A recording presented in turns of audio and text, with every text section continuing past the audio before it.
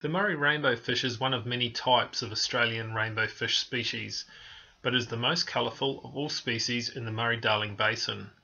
The range of the species extends into warm, temperate areas, but is also able to withstand quite low water temperatures.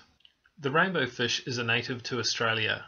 The species is not only found in the Murray River, but are found naturally in parts of South Australia, Victoria, New South Wales and Queensland. This species of fish can reach up to 10 centimetres in length, but most are smaller than this.